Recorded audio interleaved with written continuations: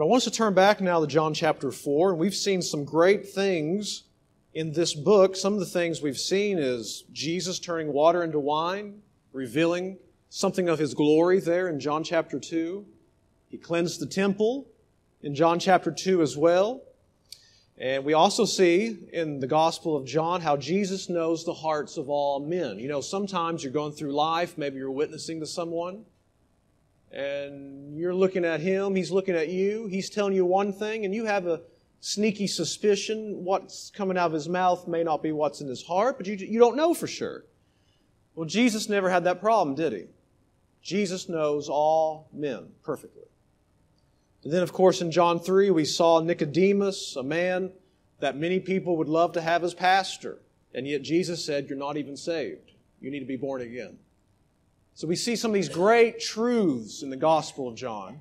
And last time that we were in the Gospel of John, we're in chapter 4. Jesus has spoken to the woman at the well, the Samaritan woman. And we looked at last time about true worship, if you remember that. That we must worship God in spirit and in truth. And we saw a few things then. One thing that we saw was that God's worship is not contained in one location anymore. You know, they had the temple back then, but we don't have the temple today. We are the temple.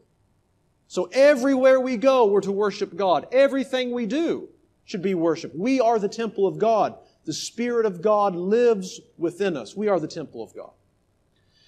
But now we pick back up in John 4, and the woman at the well has already heard from Jesus. She has left. She has gone back to her own people. She has witnessed to them.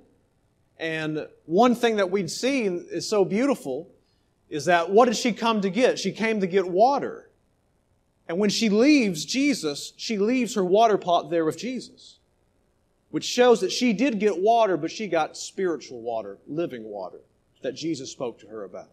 And aren't you glad today, you that are Christians, that you got living water one day? That you got the Spirit of God coming and living within you, moving inside, leading, convicting, disciplining us when we sin. He lives within us, and we thank God for that. She has gone, and now Jesus' disciples have come back. We read the passage earlier. And I want you to listen to verse 35. Do you not say, there are yet 4 months, and then comes the harvest? Look, I tell you, this is Jesus speaking. Look, I tell you, lift up your eyes and see that the fields are white for harvest. Now, obviously, He's not speaking of farming here. He is speaking of lifting up our eyes and look out. You disciples, He's speaking to the disciples here, you say in 4 months, or it takes 4 months, you sow and then you reap. But what He says to them is this, lift up your eyes and look all around you. And look at all these people who need the Lord. All these people are here around you. Lift up your eyes and see they need to become Christians. So He is not speaking to us about bringing in people who are already saved, though if you know people who are Christians and they either go to a bad church and you say that's judgmental. It might be, but if it's true, it's true. Or if you know people who maybe are good Christians and they are right now looking for, well, yes, obviously we want them to come in. But what Jesus is looking at here is this. The fields are white for harvest. People are out here around us and they need the Lord. They need the Lord, is what He's looking at. And if you remember what I've said before, when you read the Gospel of John, remember John 20, verse 31, because that tells us what this Gospel is primarily about. And in John chapter 20, verse 31, the Bible speaks about that John has written these things so we might believe that Jesus is the Son of God, the Christ, and by believing have life in His name. That's the reason John wrote this Gospel. And the way that that ties in with what we're looking at today, one of the reasons is this. One of the ways is that for this message to get out so people can be saved, the people who already know God have to get this message out. So us today, we have met together to worship God. We have met together to hear from God's Word. God is saying to us today as Christian people that we have the duty and the responsibility and the privilege of taking God's Word and giving it to other people who need it. That's our duty and responsibility and privilege today to be reminded of.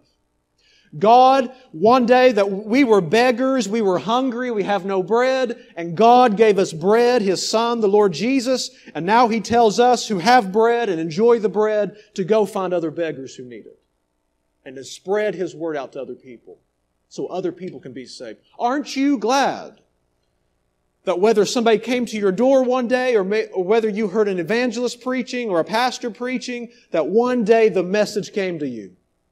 Are you glad about that? I hope we are. Praise the Lord for that. God's message came to us. God gave us life from death. Well, I want us to see today, as we look back here in verse 35, one of the big things I want us to see is this. We need to be reminded of this. And listen, I'm a pastor, I'm a preacher, I've preached now for almost 15 years, etc. It doesn't change. I need reminded of this. If I'm not careful, I may just simply study the Bible, and if I'm not careful, if my heart goes away from God, I can read the Bible every day for academic purposes. Raise your hand if you think the Bible is only for academics. No. The Bible is for life. The Bible is for living. And all of us, including myself, need to be reminded of the truth here that Jesus gives to us. Well, look with me in verse 35 again. He says, do you not say, there are yet 4 months? Now, some people would see that and they may think that Jesus is literally saying they just sowed and now 4 months later there's harvest. Or He may just be saying a parable to them, how it normally is in that day and what they sow and what they reap. Either way, we see, He says, you're thinking about this, but there's something else that you need to think about. Do you not say, there are yet 4 months, then comes the harvest? Look, I tell you, lift up your eyes and see that the fields are white for harvest. And what myself and you, all of us here, need to do is to be reminded to lift up our eyes and look around us, look at our community, and see there's people all around us who need the Lord. They're all around us. I've lived in Kentucky, I've lived in Tennessee, I've lived in Georgia now, and I can tell you the same thing as many of you maybe who have traveled or have lived other places, now have come back. Every place you go to, people are there who need God. Am I right? Everywhere. I'm reminded there was a book written back in the 1800s called Acres of Diamonds. And the man in that book gave a parable or a story from what he heard from a guide once in the Middle East. And I'm going to probably use it a little bit different than he did. But he told a story about a man who was very content in life. He thought he was very wealthy. And he went to bed happy, got up happy. And basically how the story goes is this. He heard a Buddhist priest talking to him about diamonds. How valuable diamonds are. And this man, though before in his life he was content and happy, now he saw himself as poor. I don't have any diamonds. So what this man does, he goes about, he travels, he goes to different places, he's searching for these diamonds. He just wants to find the diamonds. Finally, I don't know how long it takes, he's depressed, his health is broken, he spent all his money, he sold his land, he can find no diamonds, and he kills himself. At some point in the story, somebody went and bought his land that he sold. The man that killed himself looking for diamonds. The land that he sold, someone bought it. And you know what happens in that story or parable? The man finds diamonds on his property from the man who left his property. There's diamonds. And it's kind of a motivational book, I think. And one of the points, I think, is this. There's diamonds all around us. Don't go looking over the world. Look where we're at. And I'm saying to us today, there's diamonds everywhere around us. They just need somebody to look for them. They just need someone to go to them and reach out to them and help them. Now, who are these people? There's a bunch of people like this. They all look different on the surface. They're all the same. If you remember, Nicodemus was an extremely religious man. He was a man who, like I said, any church would love to have him as pastor. You have him in John 3. You turn to John 4. What do you see? You see a woman who everybody thought was an outcast probably. Nobody wanted to be around her. Nicodemus and the Samaritan woman were very, very different on the surface. When you look at their heart, their need was exactly the same. They needed to be saved. So when you think about people today who need the Lord, you're thinking about hurting people, aren't you? How many of you know somebody's hurting? Emotionally, physically, people who are hurting on the inside, people who have been hurt very much by family members, people who have been hurt maybe by churches, people who have been hurt by a former spouse maybe. There's people all around us who are hurting that need the Lord. There's people all around us who, very unfortunately, and this is an epidemic really, especially, it's everywhere, but especially where I come from in East Kentucky and Ohio and also Tennessee, West Virginia, that area, drugs, substance abuse is an epidemic. And I know it's the same here. There's people like that who the world has given up on, but let me tell you, the church better not give up on them because God's not given up on them. There's people who through drugs or alcohol may have wrecked their life, but God is in the business of restoring life and giving life, again, to people who are dead. And we as the church need to see these people, not as people who are weird and out there, but people who need reached. They're diamonds, and God just needs to take them and work on them for a little bit. We look at people who are poor. We look at people who are rich, but very empty on the inside. You know, you see this pretty often. You find somebody being honest, they're wealthy, they're famous, and they have everything they want, and yet sometimes they will even profess, I'm not happy though. Doesn't matter how little or how more that someone may have than us. Everyone needs the Lord. You look at the powerful, the men and women who the world views as powerful. I remember one man very fondly. Powerful man in the community. In sports, especially. A powerful man who needed God. I think I told this maybe on a Wednesday night or something. I can't remember exactly. But this man was a powerful baseball coach. And he had won at least one, if not two, state championships. He was a championship golfer. I think he had won 6 championships at the local club there back home where I'm from. He was a basketball coach. He was a man of power. And everybody knew him. And listen, I wish he would have got saved earlier. You should have heard him speak. His voice. He could have been over there half a mile away and say something. You could almost hear him. His voice was so powerful. He was a mighty man. My dad was I was on the golf course trying to witness this man. And my dad was kind of scared for me. He's, Clint, what? This man's going to kill you, basically. It was his idea. Because this man, he was, well, you get the picture. And yet God saved this man. Everybody needs the Lord. Everybody does. You've got the forgotten people. You've got the rough people. How many of you know some rough people? Listen, I want to know, if you all know the quote-unquote biggest sinner around, I want to know that person and meet them so I can witness to them. I want to find the biggest sinner around because I think oftentimes when quote-unquote the biggest sinner around gets saved, he loves God more than very, very most of the people. The reason for this is because Jesus said, you remember what Jesus said? He that is forgiven little loves little. He's talking to the Pharisee about the woman who came to him. But then he says, he that is forgiven much loves much. So we should want to find the biggest sinner, so to speak, around, because when he gets saved or she gets saved, they're going to love God so much, they're going to tell the world about God. So you find them And you witness to them and you tell me, I want to reach out to these people. You've got people today who have been in sexual sin, and because of their sexual sin, they're ashamed of their past. They're ashamed of some of the things they've looked at and done and participated in and stolen even from people maybe. They're ashamed of that. They need God. They need saved just like we needed saved one day.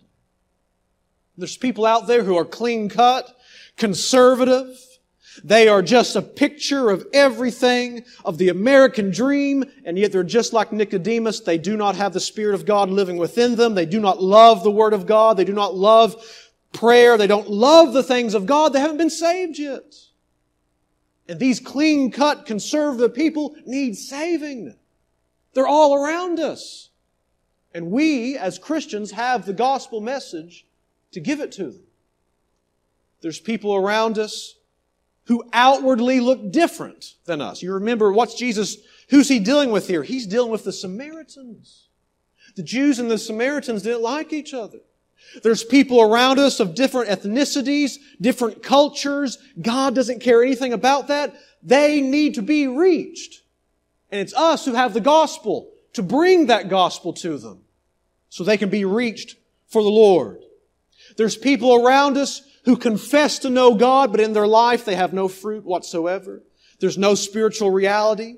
There's people around us who are outcasts. There's people around us who are single mothers. How many single mothers do we know who need the Lord and need help in their life as well? Who would love for somebody to reach out to them and help them right now in the difficulty they're in. Someone may say, well, it's their fault they're in there. Hey, friend, it's our fault that we were lost sinners too. And God saved us.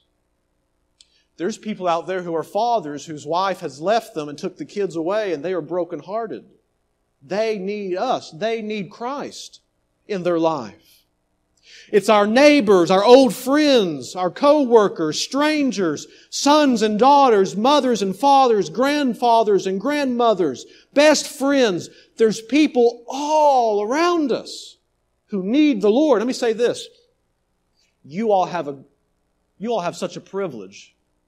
I say this jokingly, but it makes me jealous in one sense. The reason it makes me jealous is you've got so many people you can reach to and know and witness to that I don't. Many of you have grown up here. You have big families. You've had co-workers for years. You have all of this, and you can reach out to them. And that's wonderful. What a privilege that you all have to be able to do that. And with great privilege comes great responsibility, right? There is great responsibility with knowing so many people around us because God expects Christians who have the gospel to be able to share with the people around us. There's great privilege here. Well, we go through this big list. Let me read a passage to you. Think back to who we were before we were saved, friends.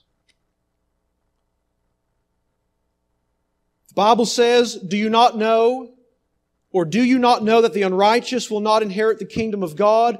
Do not be deceived, neither the sexual immoral, nor idolaters, nor adulterers, nor men who practice homosexuality, nor thieves, nor the greedy, nor drunkards, nor revilers, nor swindlers will inherit the kingdom of God. And listen to what he says now.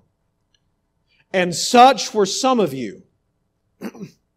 But you were washed, you were sanctified, you were justified in the name of the Lord Jesus Christ and by the Spirit of our God. Some of those sins characterized us before we were saved, friends.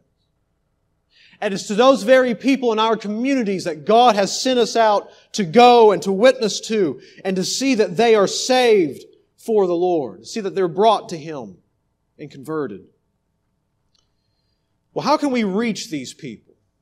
If you're interested more in that, I think there's 8 or 9 sermons on the internet about evangelism that were preached last year on Sunday nights.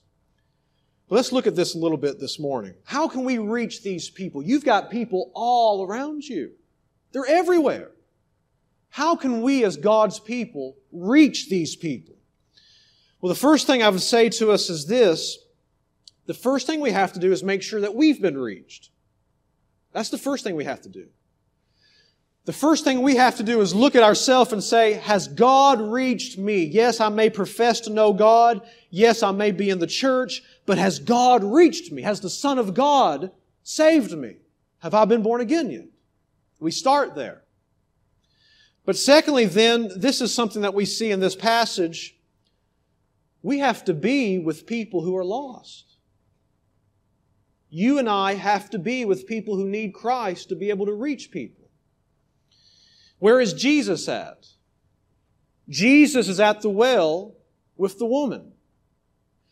It's a little socially awkward for him as a Jew. It's more than just a little. He's a Jew. She's a Samaritan. He's a man. She's a woman. She has a sexual history. He's a Jewish rabbi. So it's a little odd in one sense for him to be there, and yet he's there with her.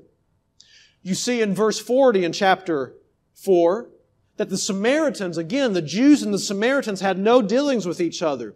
And yet when the Samaritans asked Jesus to come and stay with them, He went for 2 days and stayed with them. So the first thing that we have to do to reach people is to actually be with people who are lost. Now this may mean for some of us that we have to purposely put ourselves in a position to be around people who don't know the Lord.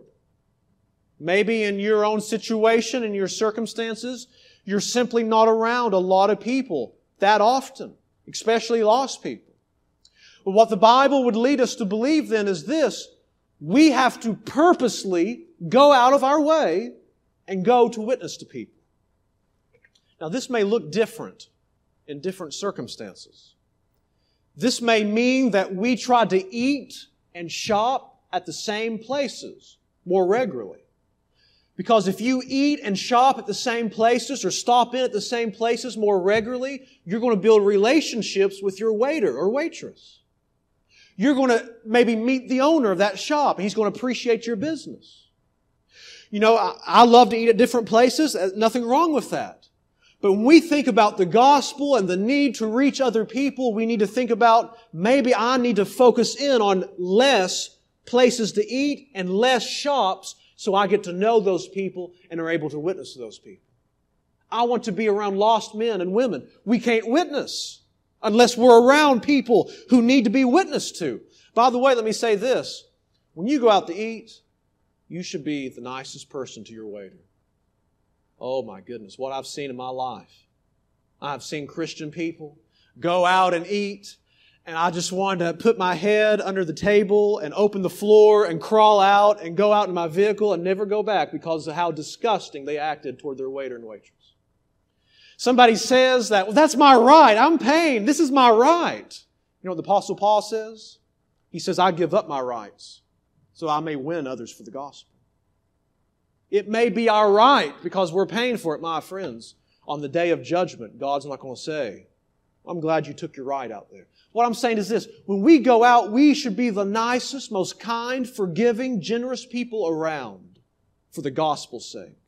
To reach out to them, to help them, because they want to see Christ in us. So it may mean that we go out of our way. We eat and shop at the same places for the gospel. It may mean that you invite, obviously it's good to invite Christian people over to your house and eat. That's a wonderful thing. But it may mean also you invite lost people to your house to eat with you. I have found this out. There's a lot of ministry happens in the home and around the table.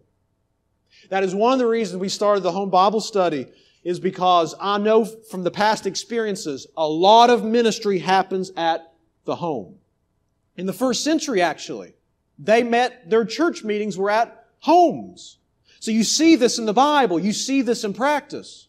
And it may be that we, as God's people, you have some old classmates, you have some neighbors, you know they're not Christians, or at least they're not following the Lord from the best you can tell right now. Invite them over for dinner. Speak about the old days. Speak about things. But also speak about the gospel. Speak to them about their soul. Speak to them about how they need to be saved. It may be that you call up old friends, have a conversation on the phone. It may mean that you reach out to your neighbors around your homes.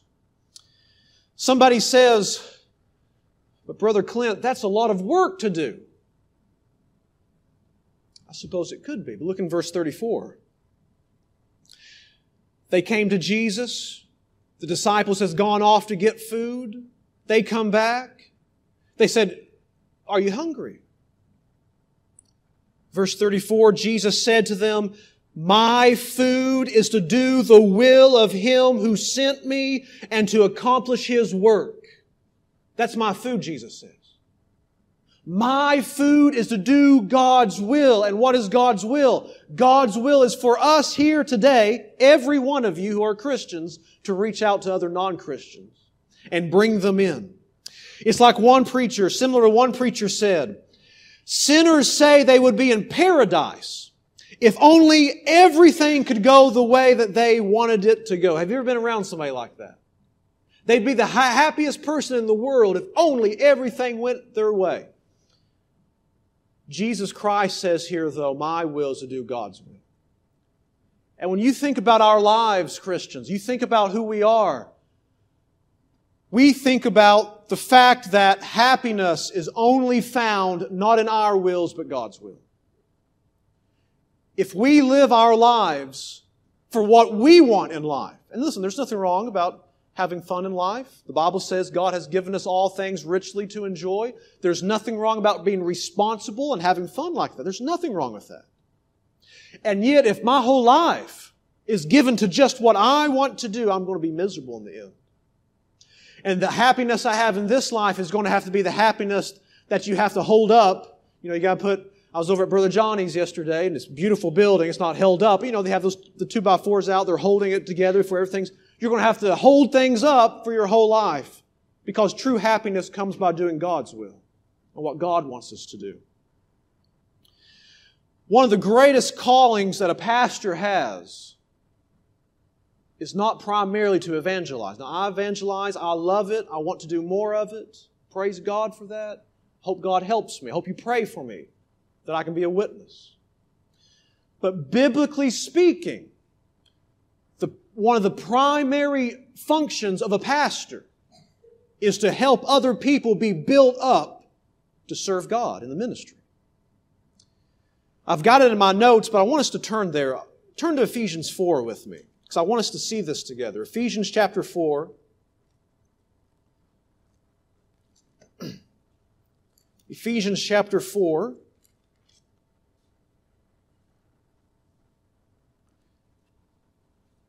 And start reading with me in verse 12.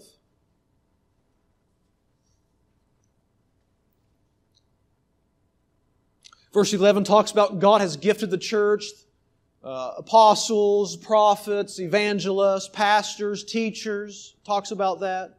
And then we turn now, though, to verse 13. Verse 12, rather. To equip the saints. Now, why has God given these gifts to the church? Why has God gifted people in this way? To equip the saints for the work of ministry, for building up the body of Christ. One of the primary reasons we meet on Sunday mornings is so all of us can be built up for the ministry. There's a church, some of you may know the name John MacArthur, famous pastor in California. He's been there over 50 years. Well, there's an article written about his church some years ago. He had about 900 members at the time at his local church in California. And the article that came out, the title of it was The Church with 900 Ministers. 900 ministers. They didn't have 900 pastors. But the point that man that wrote the article was this: every member of that church had a ministry to the Lord. And that's what God wants with every church. All of us have different giftings. All of us have different circumstances. Our service is going to look different than just like my foot looks different than my hand, but we're all part of the same body. My foot and hand, though, has a function to do in my body. The same thing here. All of us may look different. We have different giftings. All of us here are called to minister. There's no such thing as being a spectator in God's church. Do you believe that? There's no such thing about spectating Christianity. The Bible says here that one of the main functions of a pastor is to equip the saints for ministry, to build them up, to help them in evangelism, to help them in loving people, to help them in good works. All this is true. The Bible even says in Titus, we have to remind and teach people to do good works. I need taught that as well at times. I need reminded as well. All of us, though, are ministers of Christ in one sense. And all of us one day will have to give an account for the people around us in our lives who are lost. And we are around them, we are near them, and we can reach out to them and tell people the gospel. All of us have that responsibility in life. You may not be able to obviously do what I can. I am blessed. The church here is blessed. I'm a full-time pastor. I thank God for that. So yes, I have different opportunities. And yet you all have different opportunities than I have. I can't go to work with you. I could, but I normally don't go to your family functions. And that's okay. What I'm saying is you all individually have different opportunities that I don't have. I don't go to work with you. I don't go to family functions with you, etc., etc. But you do. And we all carry the gospel with us. We all carry the cross with us to give to other people. I can't go to school with you, but you can go there. You know the people there. Some of you live away, a little bit at least away from this area. Well, I can't live over there. I live here. But you do. You live up there. You live down there. You can reach those people. The fields are white for harvest. Lift up our eyes and see there's people all around us who just need somebody to go seeking for them. Because I can tell you this, they're not going to seek God unless someone seeks them first. None of us here sought God until God sought us through His Spirit and through His servants. None of us here sought God on our own. That's like a criminal seeking out the police to turn himself in. Doesn't happen very often. The same thing with sinners out here in the world. They're not seeking after God very often. Somebody has to go and seek after them and try to bring them in and try to win them for the Lord. Now, I know I've talked about the duty and responsibility and privilege that we have as Christians to witness to people. All that is true. All that is good. You may be here and you say, that's just not my gifting, though. I'm not gifted to speak like that. Well, what I'm talking about, is not an issue of giftedness. It's like it's been said, it's an issue of obedience. Each and every one of us, it doesn't matter, you may be this may surprise you, I'm naturally a shy person. When I was called to preach, my pastor in Kentucky said something like he didn't know I could talk. I am naturally a shy person. In one sense, I still don't like speaking in front of people. Now, if I'm preaching or teaching, that's different now. But just to be in an audience and have somebody call on me, listen, if you have that fear, I know what you're going through. When I go to some kind of large gathering, I do not want people calling on me to do anything, unless it's speak about the Bible or so. I do not want to be pointed out. I do not want to be picked on. If you ever are afraid to go to a place because you know they're having a funny skit and you're afraid they're going to pick you to go up front to do something funny, that's me. I don't want that. I would almost rather give $50 and get out of there instead of going up forward and doing something. That's not me. And you may feel, you say, I'm just not an evangelist. All of us here have been given this opportunity to speak for God, to witness for Him. Every one of us who are Christians have been given this responsibility to go out and to speak to other people. Now, we have to be around lost people. That's true. But here's the next truth. We have to speak to people, right? It's not enough just to simply be around them. You know, you may have, for years before you were saved, you may have been around co-workers who were Christians. They were around you all the time and they never spoke to you about Christ. It's not enough just to be around people. That's a start. But we have now to speak to them, open our mouths up and speak to them. Be friendly, be natural. We don't have to be weird about it. But we have to do this. This is not the preacher saying this. This is God saying this to us this morning. God wants us to go out. The fields are white for harvest. Go and win the lost. Go and reach out to them.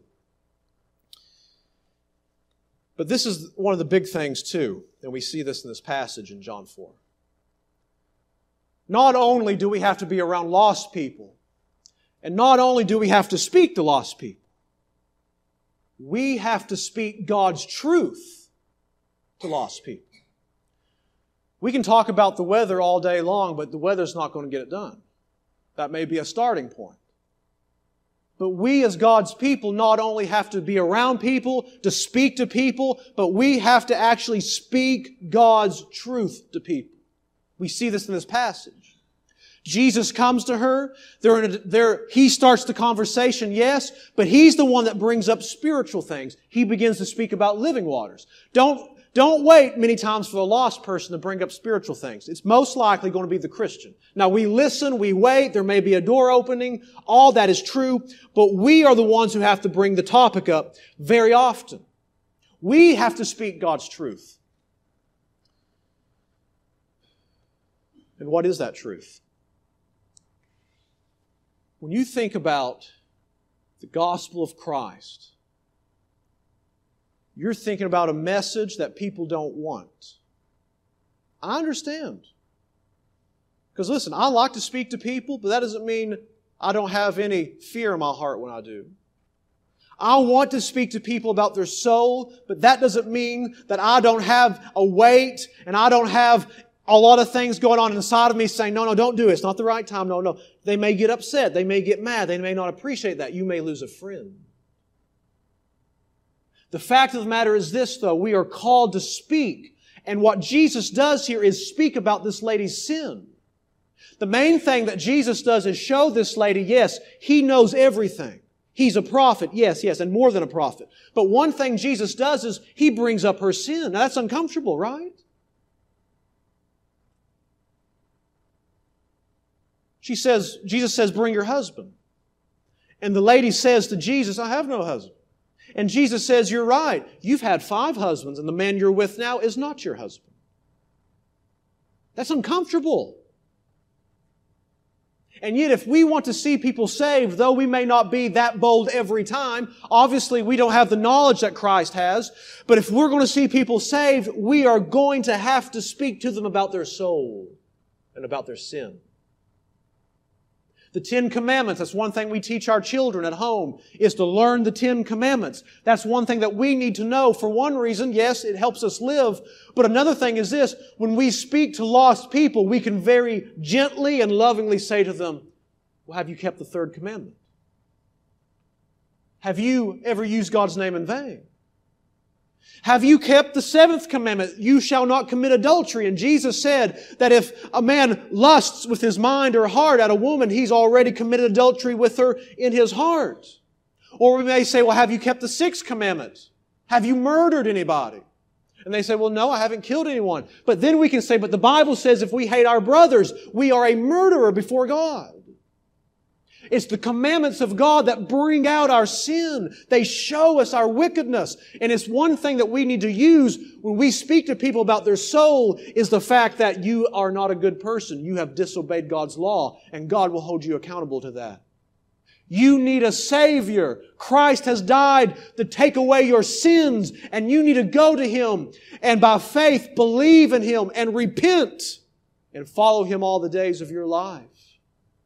The gospel message has to get out to our friends and our family. I want you to look in verse 37 and 38. You know, some of us, I know that I'm like this, I become discouraged sometimes. Maybe I'm witnessing to people and I'm not seeing anything happen. I've been praying maybe for somebody, I've witnessed to them a few times, and nothing is happening there. Well, look at what verse 37 and 38 says. For here the saying holds true, one sows and another reaps. I sent you to reap that for which you did not labor. Others have labored, and you have entered into their labor. You know, every time we sow, we're not going to reap at the same time. And every time we see somebody saved and come to Christ, it doesn't mean we've sowed in their life. We all work together.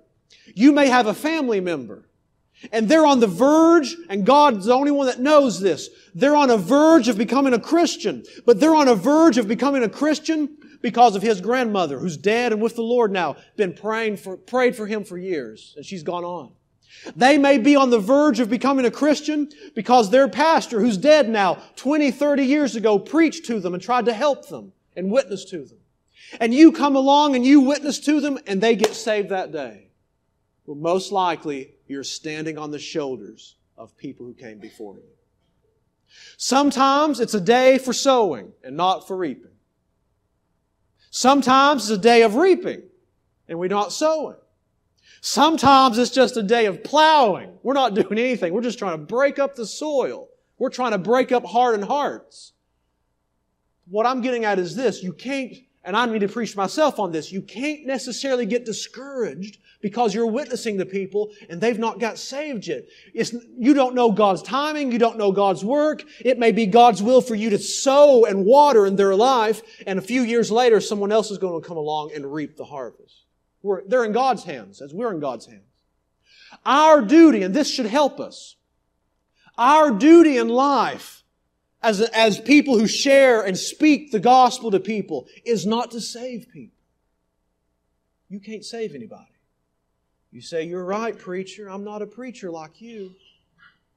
Friends, I can't save anybody either. I've never saved a soul. Our duty and responsibility and privilege is not to save people, it's to tell people the gospel. I can't make someone saved.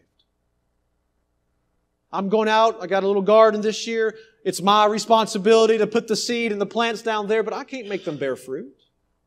I can do things that can help, but I can't make them bear fruit. And it's our responsibility to tell people about God. It's our responsibility to pray. It's our responsibility to speak to people. I can't save them, though. God does that. God does that. And what you see through history, and it's so beautiful when you see the whole Bible's message. What happens in the Garden of Eden? Adam and Eve sins, and what happens? God comes down. God comes down in the garden as the evangelist. Years and years later, mankind is lost. They're on earth, and what happens? Jesus Christ comes down to seek and to save that which was lost. And now what do we see? Christ has come. He has died. He's gone back to heaven. And what do we see now? The Spirit of God has come and lives within us, and God is still appealing to men and women through us today. God in the garden, Jesus on earth, and now the Spirit in us, and we are the ones who are called to go and to witness and to win the lost for Christ with His help. Just think of how many families are here today. I'm not talking about big families, but specific individual families that are here. Just think about next Sunday if each family had one person come with them to church service. Now again, church service, inviting people to church is not necessarily evangelism. We're talking about evangelism. But it may be through your witnessing to them, or it may be through you simply invite them to church, they come and they hear the gospel from the pulpit. Just think of the people you know around you. Just think of your family and friends and co-workers. Just think of the influence you have that I don't have. And just think if each family here this morning brought one visitor with them next Sunday. And just think sometime in the future, some of those visitors, they're saved, or they joined the church and they're here, and they have a burden now to go out and bring one person. You see, that's how the church grows. Like the church in California, the church that had 900 ministers. The church grows when all the parts of the body work together as one under the lordship of Jesus Christ. And we serve God. And we can see by God's grace great things happen. So here's your homework. Bring somebody with you. Most importantly, witness to somebody this week. That's the most important thing. But see if you can bring somebody with you next Sunday to hear the gospel. And pray this week for a soul to be saved. And for God to bless our church here as we seek to serve Him together. This is our great joy and responsibility. Let me tell you a story real quick at the end here. I was living in Nashville at the time. I was in Tennessee, but I lived in Tennessee, and then I went to Kentucky, then I went back to Tennessee. But anyway, I was in Nashville at the time, and I was at a grocery store, and I saw a man who was there at the grocery store, and I can't explain this. I don't know if it's ever happened to me, not like this. I had one of my gospel tracts with me, and I went up to this person in the grocery store, in the aisle, and I started talking to him. And I gave him a gospel tract, and I left. And maybe for 24 hours later, maybe less, maybe more, I could not describe the joy I had. Now listen, I had not done anything special in one sense. I had no confirmation that God was going to save that person or what. But for whatever reason, at that time, I'll just say this to illustrate, God supernaturally gave me such joy that exceeds anything I've experienced in life. All my greatest joys, I've been so blessed, as many of you have, but all my greatest joys, the top of the top of the top, have been with God. And what I'm saying is this, one thing I'm trying to say is this, when we evangelize, God, not that He does that every time. Sometimes we may feel like we did a terrible job and our head is hanging low. Maybe it shouldn't be. But when we obey God and do what He says, God sometimes will pour out a blessing upon us that we cannot contain. Our cup will overflow. We're walking on the mountains. Forget the mountains. We're on the clouds now. God has come down afresh in our soul. And the joy I felt when I got saved is new in my soul again because God is here. And I'm living for Him. And I'm obeying the command to go and make disciples and to witness. Maybe God saved that man. Part of me assumes that He did because of the joy I got. I don't know about that. But you all can experience joy like that. You can experience rewards one day in heaven like this passage speaks about. And what we have to do is obey this book. Now every church you're going to go to says, oh, we go by the Bible. But we know every church doesn't. And we know no one's perfect either. But if we want real joy in our life, it comes by obedience to God's commands. By going to people, seeking their salvation. And then when we hear, maybe through the grapevine, or maybe on social media, we see them getting baptized. Our hearts go up to heaven because we know that God used us to play a small part in that. This is the reason the church exists. It's for missions. It's one of the primary reasons. And we are the church here this morning. Amen.